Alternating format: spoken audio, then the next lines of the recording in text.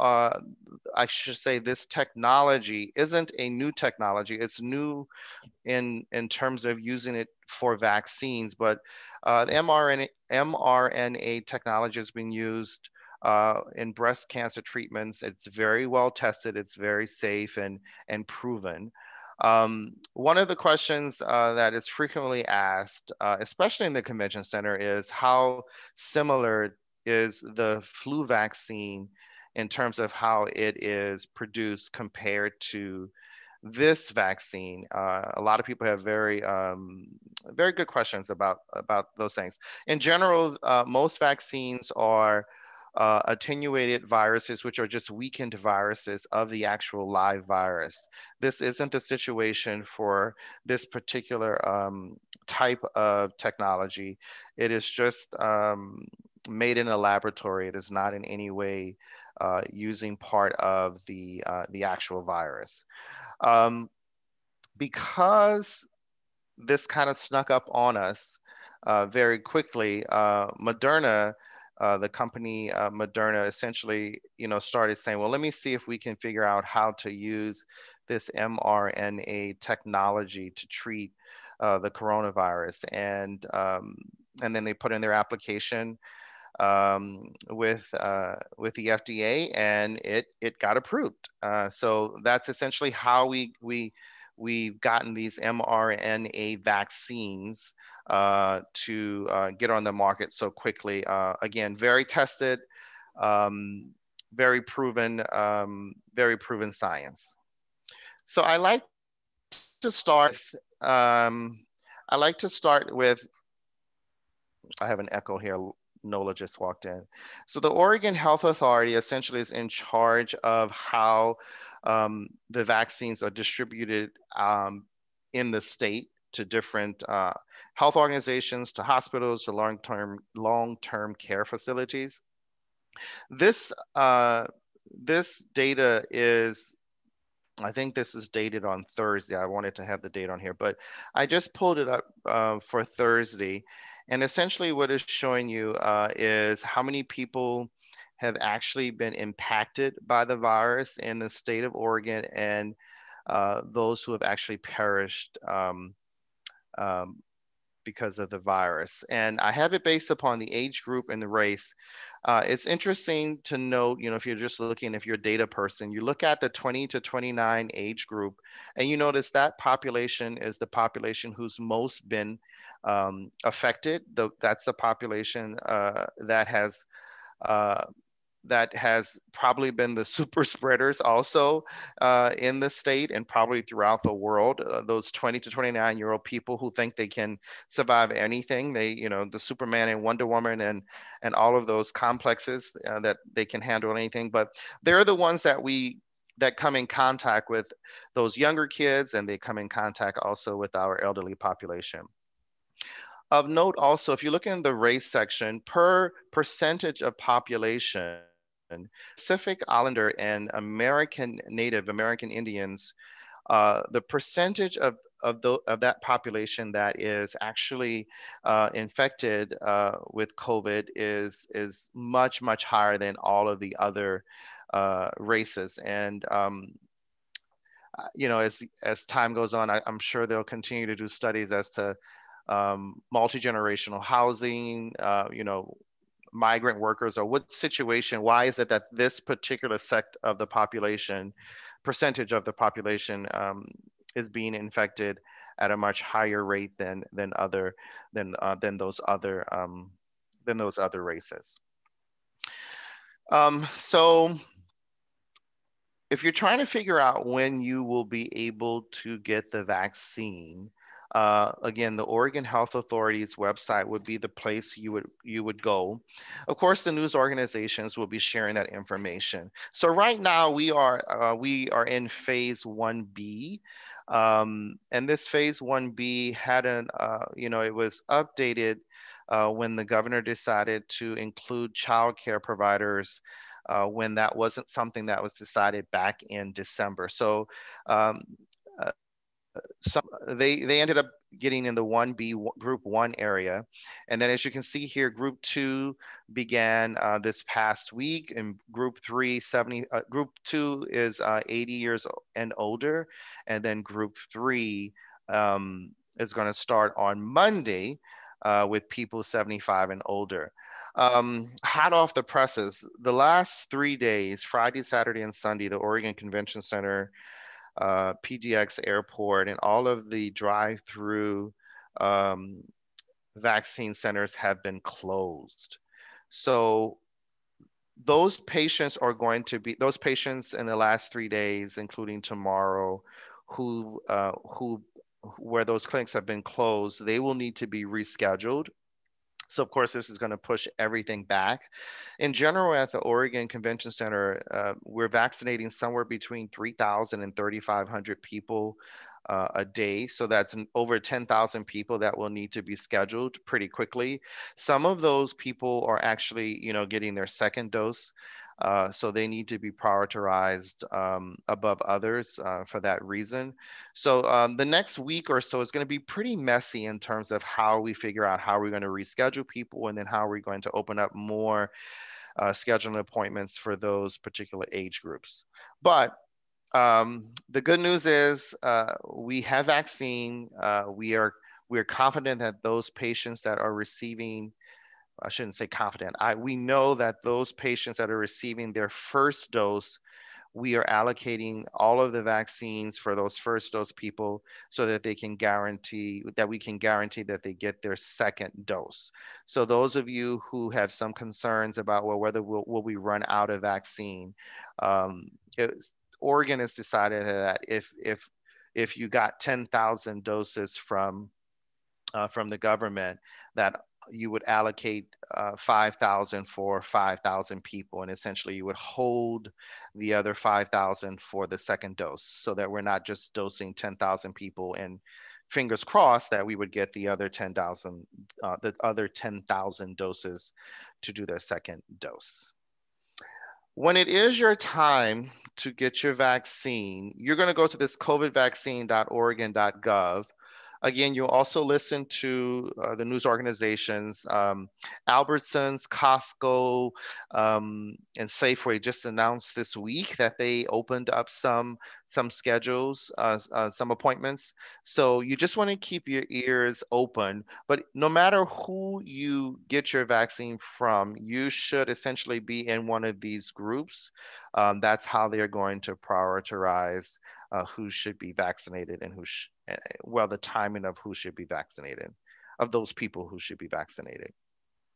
If you're going to the Oregon Health Authority's website, there's this thing that you might have heard on the news. It's called the bot. It's a robot.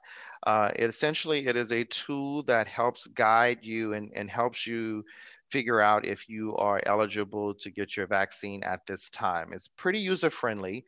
And I can say that as a person who's comfortable with a computer, but if you're not comfortable with a computer, on the web page, there is also a phone number that you can call.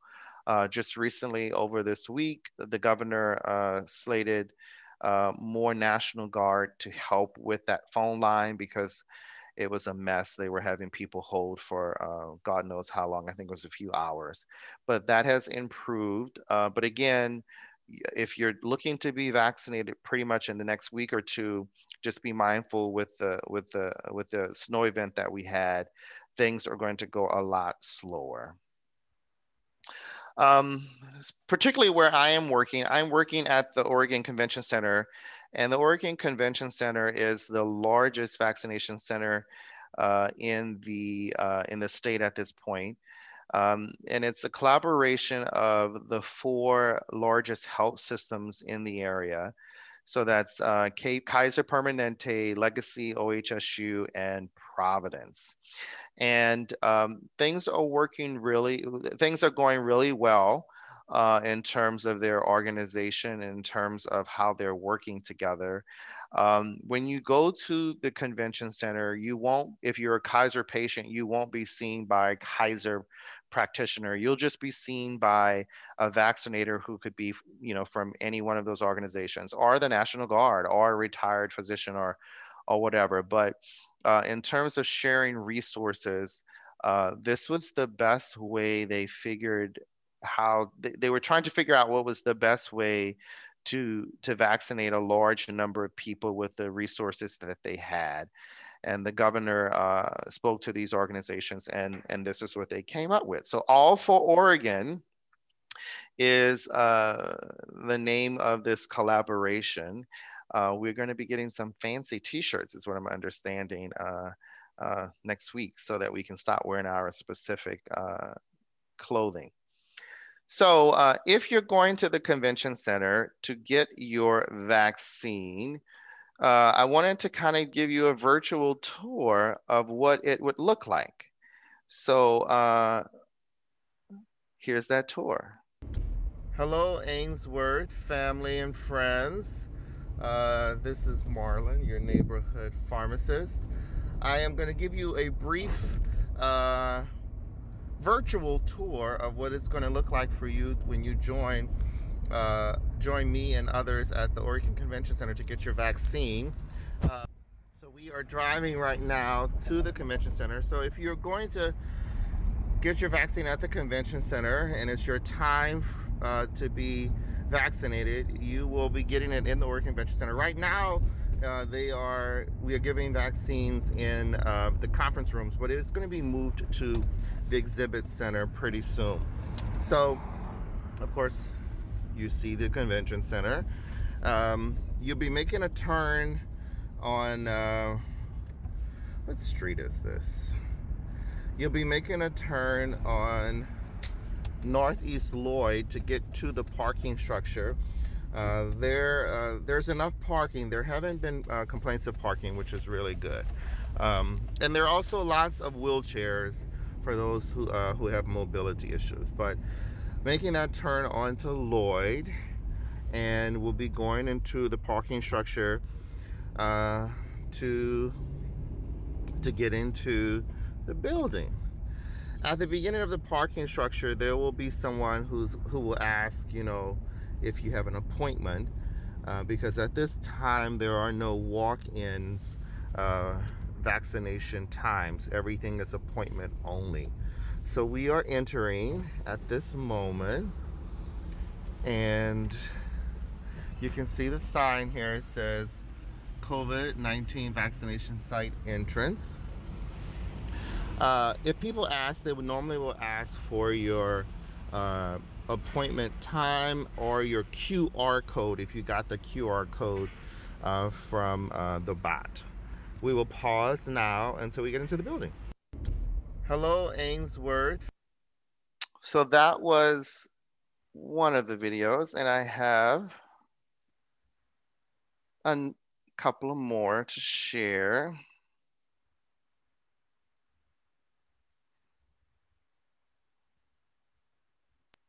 So once you fill out your worksheet, you will then get in another line. This line.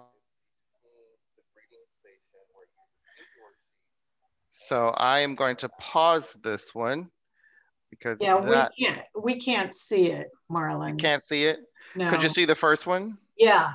Okay. But you're not sharing the screen anymore. Understood. Thank you.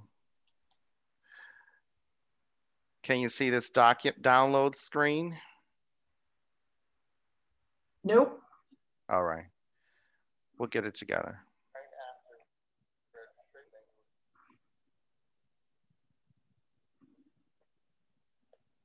From the registration area, they're going to ask for you to have... we can hear you, but we can't see anything. Sure. I mean, we can hear the video playing. Okay.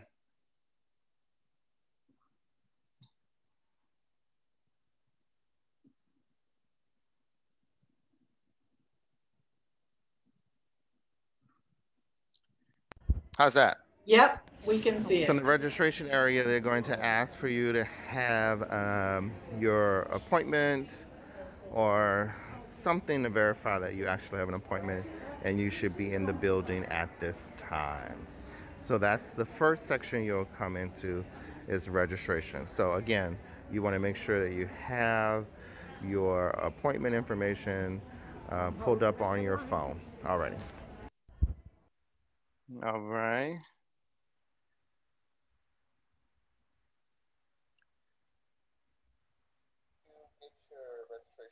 And we cannot see the screen anymore. Gotcha. Okay.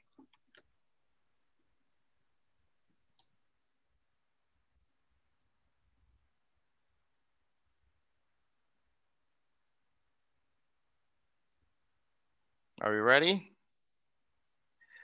You should be able to see. Get your registration. You're going to receive this Yep. worksheet, and essentially you're going to fill out the first sheet, uh, the first uh, the first couple of sections of the sheet.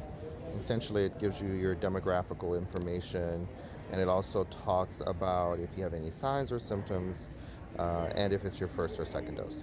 You get your registration, you're going to receive this worksheet. So once you fill out Can you your see the screen? worksheet, you will then get in another line. This line is between the greeting station where you receive your worksheet and the actual registration station where they actually check you in, pull you up in the computer. Um, there are escalators, there are stairs, and there are lots, like I mentioned, there are lots of wheelchairs that you're able to use if there are some mobility issues. So something you wouldn't have to worry about. So right after registration, then you will be in the vaccination line. Um, after you get out of line for your vaccination, I thought about all the people that I saw, so I cut it off just because patient privacy. I didn't want to, you know, I thought about that. But at any rate, um, so that essentially is what it's going to look like. You're going to go from one line to another line to another line. The entire process, if we are on schedule, it's going to take you about probably about 50 minutes to an hour. If we are behind, it may be up to 2 hours from the point of where you park and where you get in your line and get into the line before we take care of you. It is not a perfect process in any way, but um, it is definitely um, a heavy lift to kind of do this work. Uh, can you all see the screen? Hello? Yes. Yeah, we Okay, can see it. Yes. thank you. All right, so lots of questions about how safe the vaccines are. The only contraindication to the vaccine is an anaphylactic reaction, which is this severe reaction, primarily with swelling of the lips, the tongue, something that swelling of the throat where you have difficulty breathing. I like this. This is something that we have in our employee health section. So I took a picture of it and stole it. Know the facts. Any licensed vaccine has been rigorously tested. It is continuously monitored to make sure it is safe and effective for you and your family. In general, when vaccines are approved, they are, of course, studied for many, many years, unlike what we've done in the last year with these two vaccines. But in general, 95% of vaccines will show some type of severe reaction within the first 2 months of people being vaccinated. And now that we have over 8 months of data, we can be pretty sure that the only reason you would be having a severe reaction to the vaccine is if you're allergic to one of the components in the vaccine, which we would pretty much figure out on that first dose. One of the things I didn't mention, I'm sorry, once you get your vaccine, you're required to be observed for about 15 minutes if you are a quote unquote normal reaction person with the vaccine. If you've had some type of abnormal reaction with the vaccine, then we ask you to stick around for 30 minutes. We have physicians there, we have EMTs, we have nurses, we have everything to take care of you just in case something happens. But these vaccines are very safe. And again, in general, the majority of people would have had a reaction within 2 months of getting a vaccine, and now we're over 8 months of actual data. So the side effects. Um, Side effects are primarily when you're getting a needle in your arm. your body tends not to like that, and we tend not to like that as humans. Just the fear of having a needle in your arm. So that's always going to be the first hurdle, is the pain at the injection site. It does normally resolve pretty quickly. One of the recommendations that I always share with people when they're getting vaccinated is to avoid getting vaccinated in the arm that you normally sleep on. So if you sleep on your left side, you don't want to get a vaccine in your left arm. You may want to do that in your right arm. Um, Most people are getting severe side effects with the second dose, because that is essentially the booster dose of the vaccine, and those side effects occur for most people within 6 to 12 hours of receiving the first or the second dose, for that matter. But the second dose, it is really horrible. I want to be completely transparent and share that second dose for most people, uh, it causes a lot of issues. I have about 20 employees, and it was about 16 of them called out. Uh, called out of work when they had to get their second dose. A couple of them aren't very reliable, but even the reliable ones who called out, they really had some bad side effects. I actually didn't have any side effects for the first or the second dose. I didn't have a fever. I didn't have any kind of reaction. So what I'm going to do is I'm going to go to Fred Meyer and actually get the antibody test to just make sure that my immune system kicked in. God forbid I'm one of those people, one of those 5% of people that actually uh, didn't respond to the vaccine. So one way you can confirm is you can get an antibody test and see if you actually have antibodies. The antibodies for the vaccine, if you get the vaccine within 3 months, those antibodies are going to be extremely high.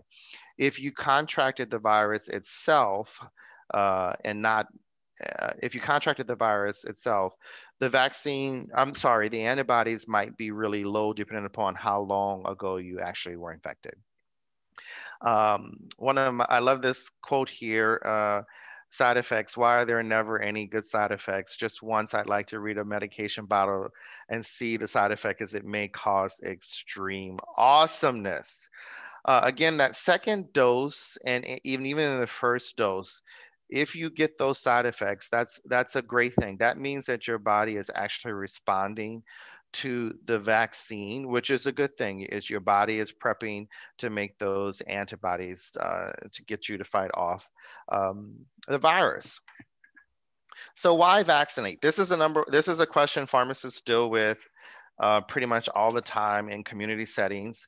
Well, we vaccinate to protect ourselves, but essentially we vaccinate to protect the community. We vaccinate to protect the world.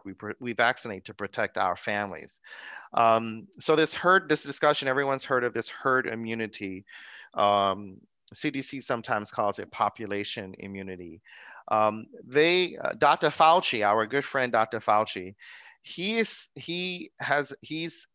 he's not locked down a percentage, but he's given a huge range of 70 to 85% of the population will need to be vaccinated so that we can then get to this herd immunity. But I think we just don't know, right? We just don't know. There are many things that are going on. The variants that are going on across the globe is also going to dictate how quickly we can get to herd immunity. Um, Natural infection may not protect you from a repeat infection. So that essentially means is a patient, and I'm sorry, a patient who has actually contracted COVID. There are no studies that suggest at this point that if you actually got the virus in the community or wherever you got the virus, that you would actually not get it again. So there isn't any evidence that you cannot become reinfected. But we do know that the studies, because of the studies with the vaccines, if you do get the vaccine, again, you are reducing your risk of moderate to severe disease, and you're also reducing the risk of hospitalization and death, of course, which is important. Both vaccines appear, and I have in underlined and italics, it appeared to be effective against the new strains. Um, the the percentages of effectiveness against the new strains are there are many people there's a lot of information out there suggesting that uh, the effectiveness has been reduced. So we know that it isn't at that 95%. It's not at that 94.1%. It is reduced. What can we do about it? Nothing. There isn't anything we can do about it at this point. Everything is so new. We can just be patient. We can just see if they can tweak some of the chemical structures of the vaccine to see if it can boost against the variants. But for right now, we just don't know. So I won't even try to speculate anything. And just so we're clear, viral mutations happen all the time. They happen all the time with the flu vaccine. They happen all the time throughout the globe. So this isn't anything new. It's just because of the severity of this particular disease that we're hearing more and more about these variants. But again, this isn't anything new in virology and in infectious disease. It's not new in any way. So moving forward, we're almost over. You can be through with me talking. Moving forward, vaccines. This is something that we get a lot of questions at the convention center about. So now I'm not. So now we're killing the virus, and as a science person, you're very careful on how you answer. You know, if something's actually killing something, destroying something, getting rid of something. So what we know is that the vaccine only reduces severity of disease. The vaccines only reduce the severity of the disease, and it's allowing people to continue to live and function in a way where if we didn't have the vaccines, we'd be losing lives. So yes, this is good news, but again, the virus is still running rampant, and the virus will still run rampant. It's not going to go away. It'll be with us 20 years from now. The variants are of concern, but again, I won't speculate on what that, what that means in terms of effectiveness against the vaccines because I just don't know. I just don't know. And if anyone says they know, they're not telling you the truth. The timeline for going back to normal. So this is another thing that Dr. Fauci is the CDC and especially Dr. Fauci, who's a huge spokesperson for the government right now. He's saying fall to winter. And we're saying fall to winter because there are a couple of things that they think they'll have in place. They think they'll have enough vaccines produced and vaccines in patients' arms. And they're also suggesting that, upwards of 70% of the population will choose to be vaccinated. And I don't know if that's true. I wish I knew the answer to that, but I don't know if that's true. I don't know if people are going to, I don't know if 70% of the population is going to get vaccinated. And I definitely don't know if we're going to have enough vaccines to cover second doses for nearly, close to 300 million people. But what I do know is I know you can help with getting us to herd immunity and getting us back to normal by getting vaccinated. So when it is your time, you want to go ahead and get vaccinated. You want to go ahead and know that these vaccines are tried and true and they have been studied and that they are safe and that you should go ahead and get vaccinated. But in the meantime, we must keep on protecting each other. So we still have to wash our hands. We're still going to have to practice um, physical distancing, right? We don't like the word social distancing, but physical distancing. And we're going to have to continue to wear our face mask until we are all, quote unquote, back to normal. So, with all of that being said, here's some of the sites that I've used to share what I've shared, and I am ready for some questions and comments and discussions for those who have questions, comments, and things they want to talk about. Thank you, Dr. Broussard. Thank you so much. We Thank really you. appreciate all your preparation.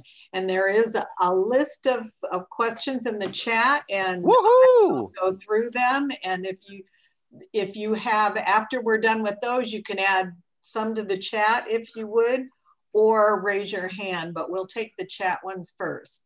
Okay. And I won't say who said it, or should I say who asked? I'm fine with. Okay. Peggy West said, I have had an anaphylactoid reaction to typhoid vaccine as a child. Would it be better to get my vaccination at the convention center rather than a local pharmacy where they might not be able to handle a severe reaction as well?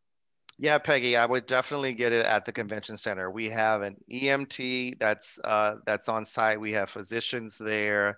We have an ambulance right outside. So if there's any concern that, you know, any patient who's had an anaphylactic reaction, anything that required previous hospitalization, you would be better served at a larger place. Not that the staff at, you know, Costco or Walgreens or Safeway wouldn't be able to handle it. They would call 911 just like we would, but you would have trained staff. And again, if you are getting the vaccine with a known previous history of of severe side effects when you've had a shot before, we would ask you to stick around for 30 minutes. So prepare accordingly. You want to make sure that you can stick around for those extra 30 minutes. That's a great question. Okay, thank you. And then, so Dr. Broussard, you are pure of health, so no side effects. That's why you didn't have side effects, apparently. I'll take that. I'll take that. Okay, I have to wade through some other things. Sure. I've heard, I heard that side effects from the vaccine are less strong with older adults. Is that true? That is true, which is quite interesting, right? You would think because the virus decimates the geriatric population in a much severe way, but that is what the studies have shown. They've shown that that population tends to not have severity of side effects because of the vaccine. So yes, true. Okay. True. Hector tends to debate on that because he suffered on his second one, but did he? Yeah. Well, he's 18, so there you go. Next question is, where is Johnson & Johnson vaccine in their process? Once they are, whoops, it moved. Once they are approved, will that speed up the access to vaccine? That's from Linda. Yeah, so Linda, that's a great question. So here are a couple of things that you want to think about. The other two vaccines, the Johnson & Johnson and the Novatech, I may be saying the wrong thing. They will not, it would be unlikely that those vaccines will be in urban centers. And here's why. They don't have the storage requirements that some of the other two vaccines do. So logistically, right, if you are the governor of the state, or if you are a medical officer, you have to figure out, well, we have all these people in Pendleton. We have all of these smaller communities. We tend to think of Portland as the center of the universe, or some of us tend to think of Portland as the center of the universe, but we need to get those vaccines to those areas where they don't require that -70 freezer, right? So I would imagine in terms of logistics that those one-shot vaccines will be moved to those very, very rural areas where the storage issues won't be in the same, won't cause the same issues that we can deal with in the Portland area. That's a best guess. What I would also say is, if and when, not if, but when those vaccines are on the market and you do have the opportunity to be vaccinated, you will not have a choice on what you get. So that's going to frustrate a lot of people, but you won't have a choice. For example, at the OCC, there are days that we have majority Pfizer, and then we have Moderna, and we only have Moderna for second dose patients. And as I mentioned earlier, those second dose patients, we've allocated those vials to those patients. So you may want the one shot scenario because, say, you have a fear of needles and you want to just not have to do a second shot.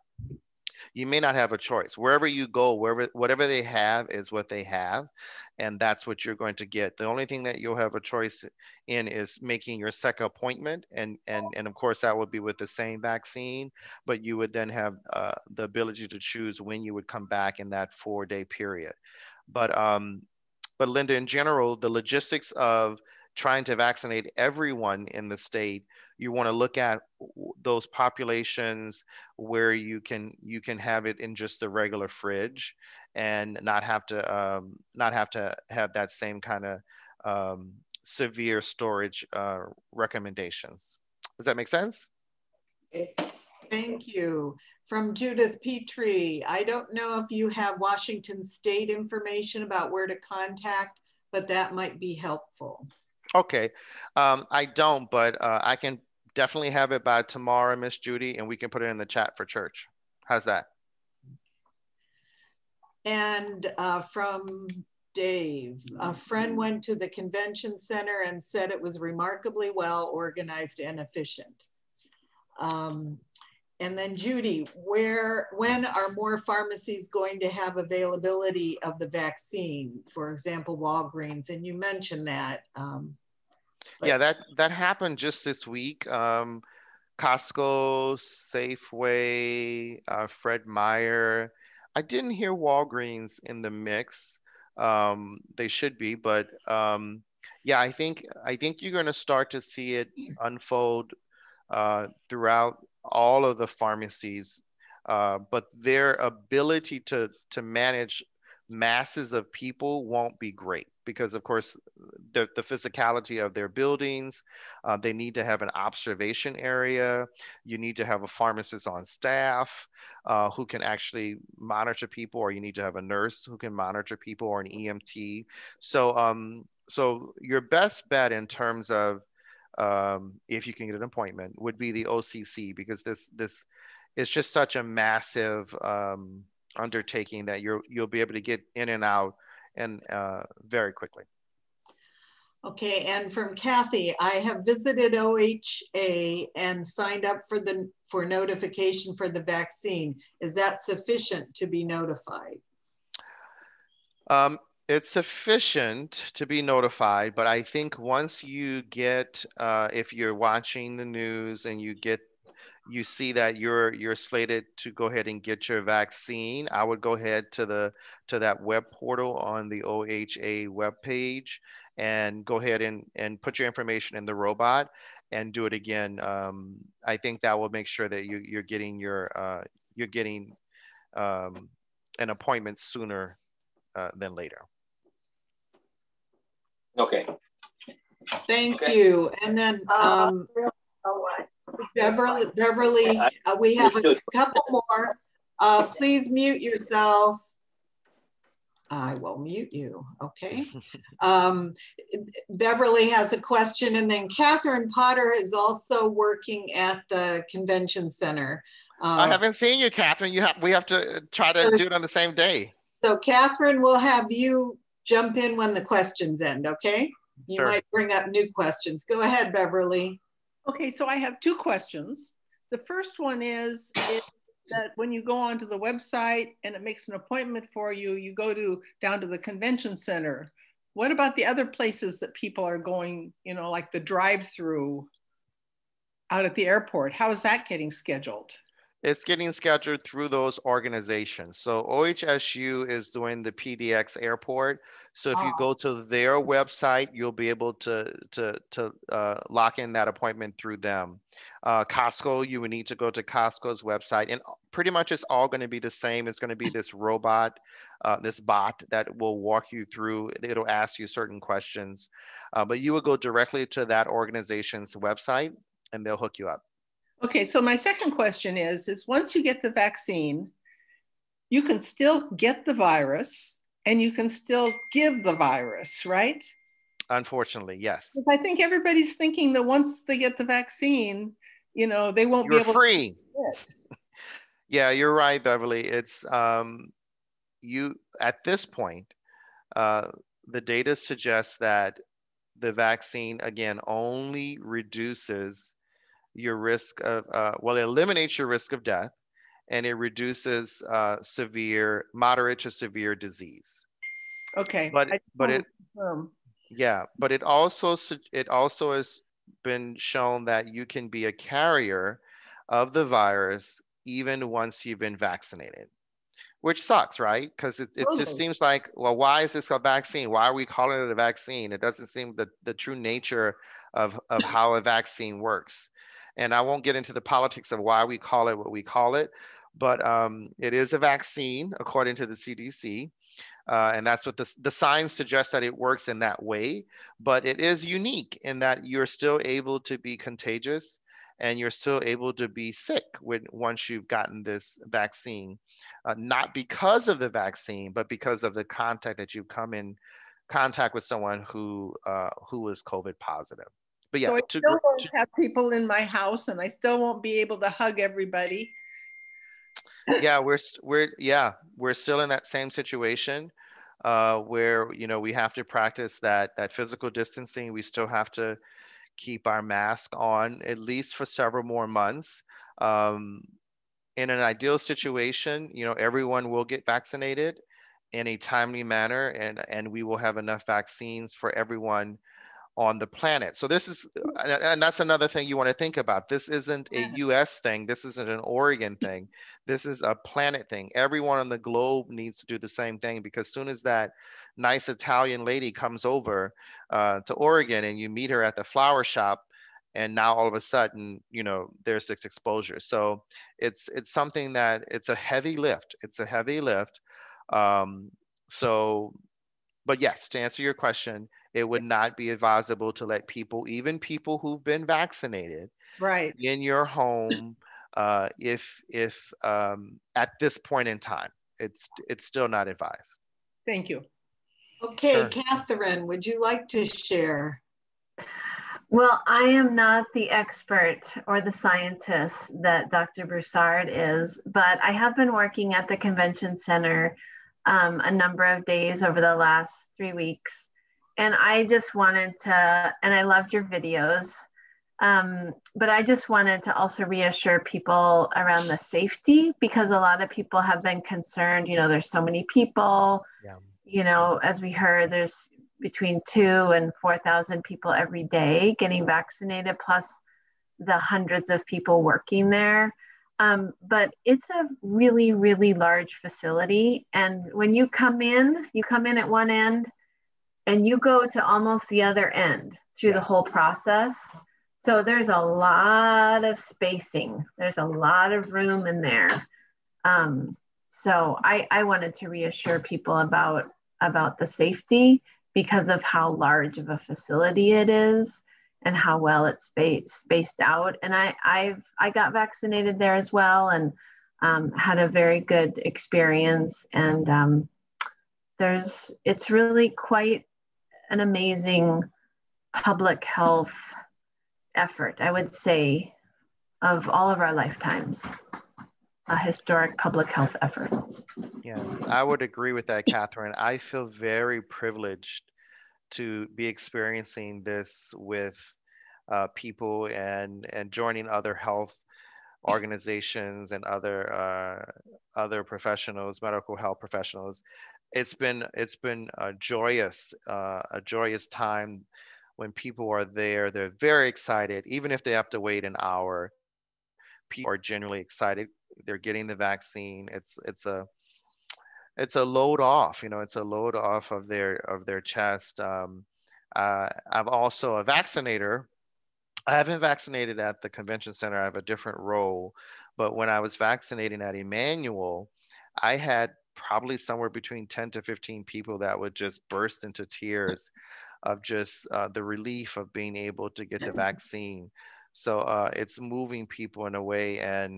But just to piggyback on what Catherine's saying, it's very safe there. Any person that you come in contact with as a healthcare professional should have already been vaccinated. One of the things we're trying to do is to make sure that those people who are volunteering at the convention center have had their first and second dose and are past that 14-day window, to make sure that they're fully covered, to protect themselves and their families, and to protect the patients. The volunteers may not be vaccinated, and we're working to help get those people vaccinated. And volunteers would be wayfinders, or people who are maybe bringing people in with a wheelchair and doing things like that. But in general, everyone that you come in, not in general, everyone you come in contact with that is patient facing will have a mask on, and they will have a face shield. They will have both, and you will be safe, and you won't have to worry about that. Yeah. Thanks, Catherine. Thank you, Catherine. Are you finished, Catherine? There was one other thing I wanted to mention, just for people to know, in addition to the other sites that Marlon mentioned, you know, the pharmacies and the drive-through at the airport. In the next couple months, there will be additional sites opening up, is my understanding. There are many people working on creating more kind of dispersed community-based vaccine sites. All the public health departments, many community organizations, and the health systems as well are working on really dispersing vaccine, but that really all depends on the supply chain. And once we have enough supply to really allow more community-based sites to open up. But that's one of the things I'm working on. Oh, cool. Thank you. And thank you, Catherine, for your service, as well as Dr. Marlin for your service. We have a couple more. I wanted to pass on. Allison reports that she's heard only great things from people who were happily vaccinated at the convention center. And so thank you. And another question is from Peggy: is the reason older adults have fewer side effects from the vaccine because they have less strong immune systems? And does that mean the vaccine will work less well with them? I don't know the answer to that. So I don't want to speculate if I would agree that the immune response may not prompt the side effect severity. I agree with that, but I doubt very seriously if the vaccine would not work in the same way. Now, I think it is the Moderna vaccine. Now I'm drawing a blank. One of them, over the study showed 65 and older. One of the vaccines dropped to 89% for 65 and older between the Pfizer and the Moderna. Pranish, do you know, Pranish, I have another pharmacist on the line I shared this with. Pranish, do you know which one, if it's the Pfizer or the Moderna? But at any rate, if he jumps in or not, at any rate, if you... I don't, sorry. No problem. If you... I think that's, Peggy, that's the only thing I'm aware of, is that there is a slight effectiveness in one of those two. I can make sure I have an answer tomorrow at church, and I can put in the chat. But even in that scenario, if you came to the convention center and there was just a Pfizer day, then you're still going to get that Pfizer and your 89 point whatever percent of, covered. All right. Thank you. Question, are people advised to get the vaccine if they've already had COVID? Yes. Okay. And I think that was it. Any other questions? Oh, Judy. Yeah, Judy, go ahead. You're muted. She's muted. Unmute yourself. We can't hear you. Can you unmute yourself? You have to unmute yourself. There we go. Okay. Everyone calm down. Breathe. It wasn't letting me at first. Gotcha. Yeah, right.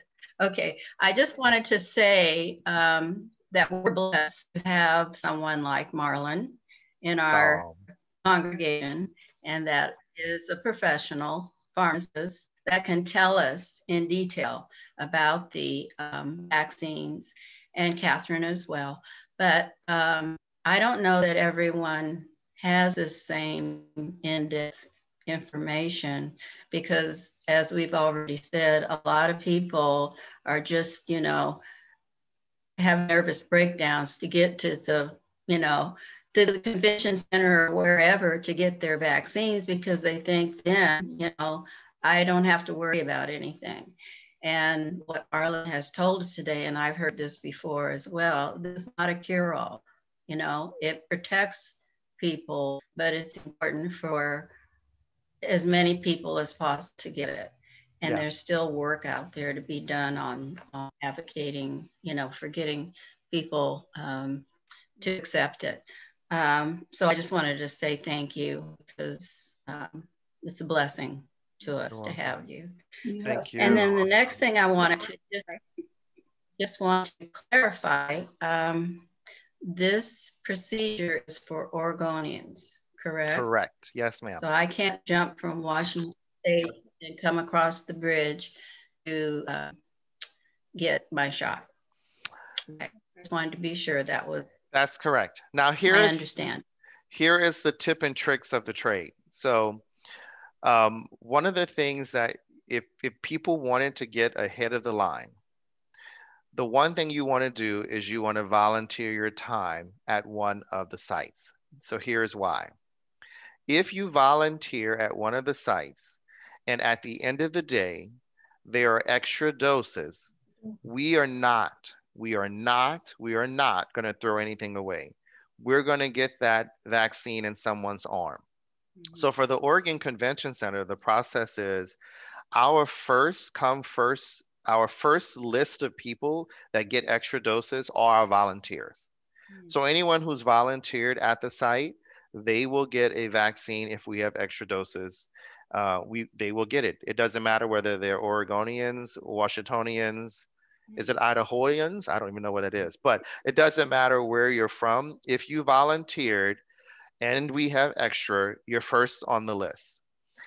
So for those who, and I've shared this with a lot of young people, especially some of my pharmacy students who have been essentially doing their rotations at home because of their virtual learning situation, that this is an opportunity for you to really, you know, step up your community kind of community care project, something you can talk about in residency interviews, and you can say, hey, I volunteered at the vaccination clinic at the Oregon Convention Center.